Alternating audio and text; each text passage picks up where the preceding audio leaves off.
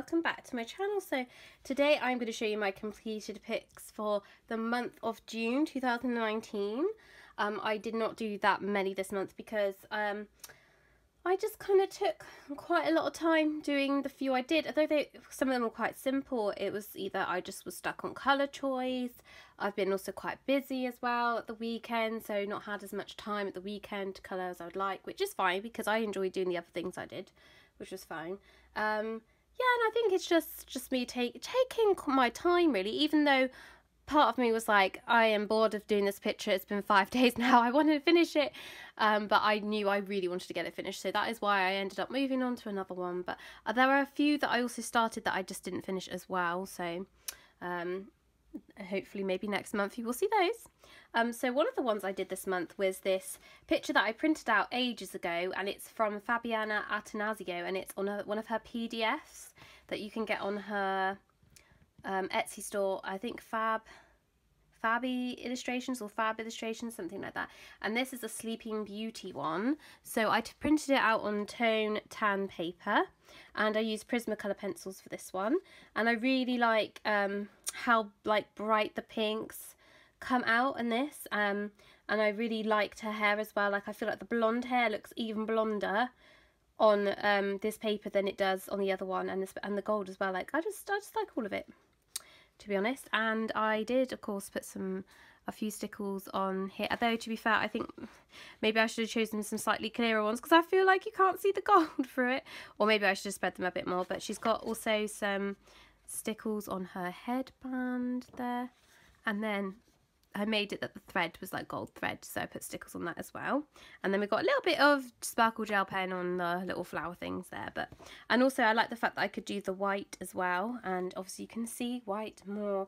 So yes, I did very much enjoy doing that one. So that is one of the ones I did.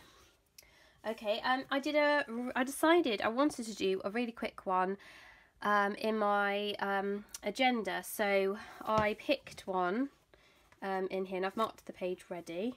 So I chose this one because I wanted to just have a play around doing backgrounds in using my gelato. So I used my Faber-Castell gelatos to do the background. So I did use water to water it down, and then I decided to use gold fine tech paint to do the stripes, and then I used a gel pen, 3 different colours, pink, purple and blue, to do over the little designs. And then I just really simply did their bonnets and them. I think I used Black Widow pencils, I think. Well, no, I didn't. I used Crayola pencils, actually. I used Crayola pencils for these two. I just thought, because it was a quick, simple one, I just thought, you know what, I'm just going to use my Crayola pencils for this. And it looks okay. I like how the beaks and stuff will come out, and the white stuff. I feel like there wasn't much depth with the bonnets, but this was a quick one, so it's fine. And then I used the fine tech paint on the what do you call it? I think I used, I'm pretty sure actually I could have used Gansai Tambi Gold here. I certainly think this is a fine tech because I don't have a dark fine tech Gansai Tambi, and then I used the Gansai Tambi pearlescent colours to do the backgrounds on these two here. So that was just a really quick fun one that I did, and I really enjoyed it and did it in literally a few hours. So I enjoyed that. That's just a little note for me for a picture in a Hannah Carlson book that I want to do, which I've had for ages and I haven't done it yet. But I just thought, oh, I should actually stick it on the page that I want to do it in. That would help. Alright, next is a picture from Season. So I am doing part of the Hannah Carlson project that is on YouTube / Instagram for the months of June and July. So I have 2 more pictures I need to finish colouring in, actually, but I did one of them June, because it's now July, and it is this one. And this did take me a little while to do. So I really wanted to use some pearlescent pink in the background. So I was thinking of using colour pencils to start with, and then I thought, I'm not sure. So then actually I used my Neocolor 2, and I just used a dark pink and a light pink, and then I got a pink shimmer pearlescent fine tech paint, which I have used to so as you can see, it's adding a little bit of shine. I'm hoping you can see it. And on there, and then I have used Prismacolor pencils for everything else, I think. Yeah, pretty sure it's Prismacolor pencils. Don't think I used Polychromos. No, Prismacolors. Had to really think about it then. So, yes, I've used those colour pencils. I have got some glitter gel pen. I have got, this is my, what's it called? Spectrum Noir, I think. Glitter. Sparkle pen that I got. So I've used that on the gems. And yeah, I felt like I wanted to do pink and sort of like, you know, an aqua green and sort of a light sort of kind of blue rather than red strawberries, because I was thinking of doing red, like red and green, like red strawberries obviously like they are normally, but then I thought no, I felt like doing pink. So I really enjoyed this one. I enjoyed the colours that I chose, and I've used a bit of white gel pen as well to outline stuff, and then I used some Sparkle Sakura jelly roll, like the clear one, to which comes out kind of silvery if you just use it normally in a concentrated area, to do the sort of seed things. So yes, I really enjoyed doing that one. So there's that one, and I'm really looking forward to seeing everybody else's pictures for that as well. So I got this book, Disney Mosaics. We would say mosaics, I think. I'm really sorry, French people, if my pronunciation is not very good. Mosaics, I think. It probably sounds nicer in French than the way I'm saying it, but it's a mosaic Disney book. I really want the Vitru one, but unfortunately cannot get on Amazon UK. I'm going to see if I can get it on Amazon France sometime, but I might have to wait, I think, because I have bought many books recently and I feel like I need to wait. So I decided to colour one of these. So basically I kind of did it sort of in the way I would do stained glass window, and I decided, because these are basically just meant to be kind of simplish, like fun pictures for me to do. And it's really hard trying to show you with, because the thing is in the way. Anyway, I decided to do Sorcerer and Mickey because I love Mickey. He's one of my favourite Disney characters, and I love Sorcerer and Mickey. I have a stuffed Sorcerer and Mickey cuddly toy on my shelf. I do actually like collecting Mickeys wearing different outfits. I don't have loads. I've only got 4. Yeah, I've got 4. I haven't got a regular Mickey, actually. I did used to have one, like a long time ago. So maybe next time I go to Disney, I will have to get myself a regular Mickey. Because actually, I think the last time I went, they didn't have any new ones. I had all of the ones that they already had. So I was like, you know, I don't have a Christmas one or a Halloween one, but obviously I'd rather get those at Christmas and Halloween. And I don't know when I will ever go to Disney at those times of year. So I'll wait. I've got plenty of time. I don't have to get them all at once. So anyway, I did this with Black Widow pencils, and I used Neocolor 2 for the background because I was just not wanting to colour all the, you know, the mosaics in the background. I just thought no. So I used Neocolor 2. I have put a bit of my Spectrum Noir glitter pen on his hat, and we have Fine Tech Pearlescent paint and also metallic paint for the stars, because I thought, you know, he's Mickey, he's supposed to be magical. So that's how I've done that one, and I really did enjoy doing it. It was very simple. It wasn't like a tricky one to do, and I wasn't like, you know, going for it to look, you know, how you would normally shade stuff. I guess I was just trying to like kind of just do it how I think a mosaic would look. I know mosaics normally you would have like a bit slightly different colours, so like the yellows might be a dark yellow, light yellow, you know, but I just didn't want to do it that way. So kind of like on the front here where you've got like different colours, I didn't want to do it that way, so I did it my way, and I enjoyed doing that one. It was quite fun. So this one I finished just in time for June. I started it at the beginning of the month, actually, maybe at the end of July, end of May, because this again is a sort of a more recent purchase. I think I got it like maybe 2 or 3 months ago, and I finally got started colouring it because I've read the first Throne of Glass book, and I am now on the second one. So I decided I'm going to have to colour the pictures that I have read first, because I haven't read all the books and I don't really kind of want to ruin the book series. So I decided I would do this picture. This is the first picture in Throne of Glass. All the other ones in this book are from the prequel book, which I may or may not read. I'm not really that interested in the beginning. You kind of know a bit about it anyway, and I kind of feel like I don't need to know the rest of the origins now. But I'll obviously still colour those in anyway. But I just felt like I wanted to do one from a book I had read. So this is the beginning where we have our main character who's an assassin here, Selena, I think her name is. I'm not really sure if I'm pronouncing it right. And then I looked it up, and apparently he's called Kale, but it looks like Chol or Cole. Apparently pronounced Kale. I think Cole sounds better, but hey, you know, that's how it's supposed to be pronounced. And then this is Prince Dorian. So she has been in some mines. She's like kind of like a slave. So I made her really dirty. Now I've done all of this with watercolour, with a little bit of pencil on him just because I kind of messed up there. But I've done, it's all with watercolour basically. So I had a really good time like trying to make her look dirty. So I loved her hair, I loved how her skin looked, and then I was like, I'm going to have to make her look dirty, and I was so worried I was going to ruin it, but she looks actually okay. She looks pretty good and dirty, so, you know, I thought she's a slave, she's not going to be clean. And I wanted him to have gold armour, because it says that they wore black. It says the gold royal emblem embroidered on the breast of black uniform, so,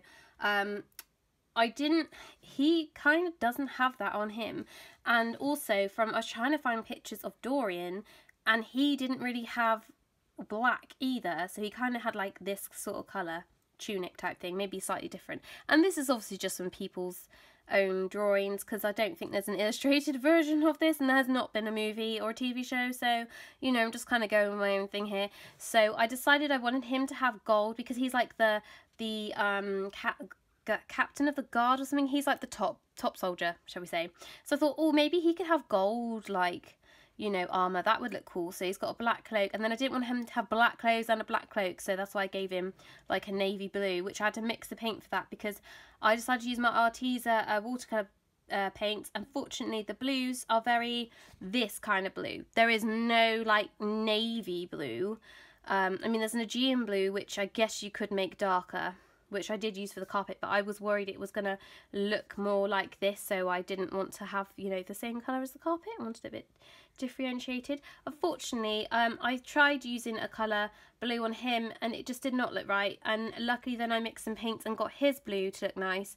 So because of the type of blue we had, I just didn't have a dark enough colour to be able to put like a bit of shading in. That's why I had to go in with some pencils.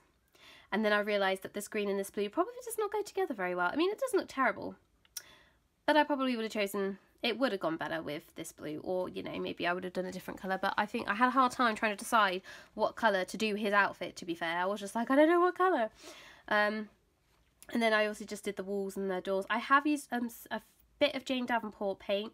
So I did the door with Jane Davenport, this little handle Jane Davenport, just because the browns, I didn't have like a dark brown, and I just felt like I didn't want the same browns for the door. I wanted different browns, and I didn't want to like mix loads and loads of colours, so I just thought it was easier if I just used those, so I did. And then I have used some fine tech paint to obviously add some gold embellishments, because I just thought that because he's a really rich, his kingdom's like really rich, I thought, you know, they'd have loads of gold everywhere, I've decided, so that is why they have got some gold.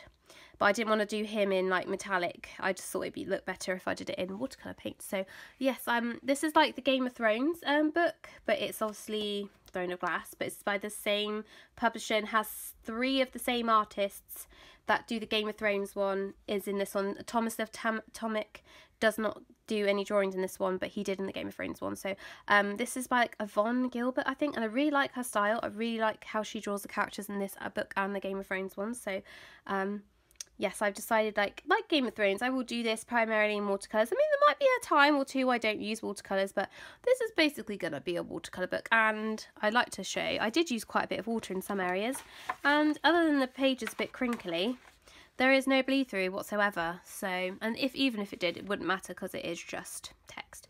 So yes, I'm very happy about that, and I really enjoyed doing this one. So I'll just pop it to the side. Next, this is a picture that took a very long time to do, mostly because I got stuck on the colours and wasn't sure what to colour what, and that was why it took forever. And it's from The Magical Journey by Lizzie Mary Cullen. So I decided to do a picture, like a lot of these pictures I look at and I think I have no idea where to start, don't know if I'm not sure if I want to do this one, so I did decide to just take a stab in the dark, and I was going to have a go at doing a picture I wouldn't normally necessarily choose to do. Like, first of all, I would probably choose something else, either like a picture with a scene I liked or easier line art. So I decided to do this one, which was a little bit busy. So the thing that was confusing was all this kind of bit here. I was like, is it part sky? Is it part path? I didn't know. There's like not a building, and there's like the rest of the building's not underneath here. So this is what was a bit confusing, and that's why, as much as I love Lizzie, sometimes I'm like, I can't make heads and tail of your artwork. But that's a challenge, isn't it? So this is La Paz, Bolivia, and this is meant to be like a festival. They have these little creatures that I'm guessing people dress up as them. A little bit like how in Chinese New Year you have people underneath the Chinese dragons and lion costumes. This is kind of a similar thing that we have here, but obviously I don't know what these maybe balls, because they have horns. Maybe they're sort of ball type creatures. Like the one looks like a bird. I'm not sure what that is, like some sort of monster, but I had a look anyway, and they sort of seem to have these sort of colours. I mean, not this colour so much, but these two were kind of the colours that they had. And I did look up like the city, but I couldn't find like this specific buildings in the pictures I found, so I just decided it was going to have a green roof. But I did see a lot of the buildings did have terracotta type coloured roofs, so that's why I did that for this.